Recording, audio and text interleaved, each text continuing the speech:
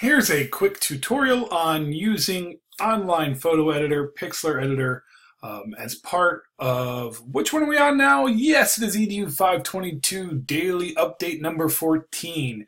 And in this one, like I said, we're going to look at using an online photo editor to first crop an image and then how to remix two images.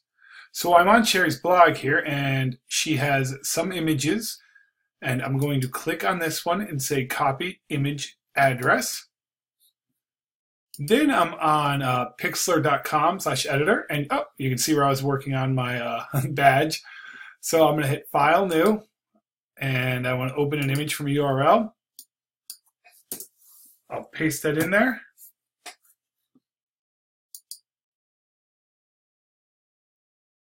And you see the pixel size, 649 by 488. That is not square. And for Sherry to get a square, a circle image, she needs her base image to be a square. So I'm going to use this tool right here, the marquee tool. And if you'll notice, you'll watch the count up here.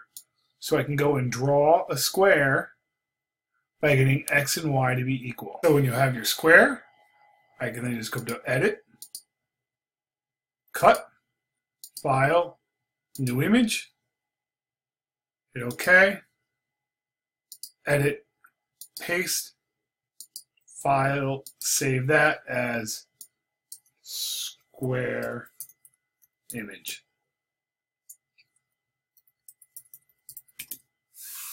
And then hit Save. And that's it. That is how you make I use the marquee tool to crop an image in pixlr.com/editor.